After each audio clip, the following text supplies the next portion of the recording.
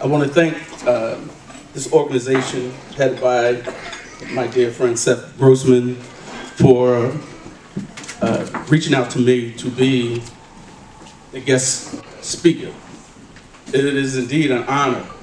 It is a pleasure. I feel very, very comfortable in this environment because I know a lot of you probably did not like my politics because I was made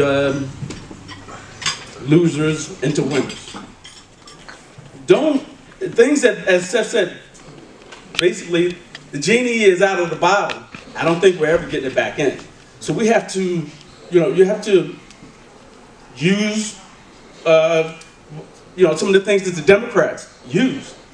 Okay, because you're not going to change the, I don't think, not in our lifetime, that there will be changes to go back to the way, elections were run. So you have to make that change. And when you lose by a few votes, don't say they cheated. Work harder and outdo them.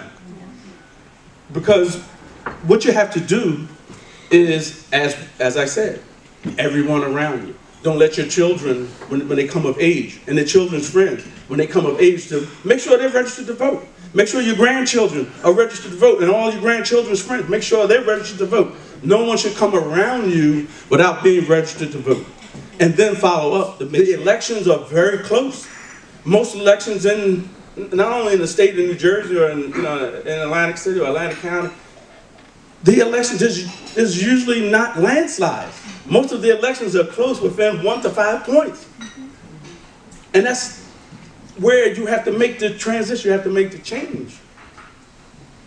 And don't be shy, because if you continue to spend all your money on people or on the consultants who are just bringing out the same votes, you're going to continue to lose. You got to add to the equation.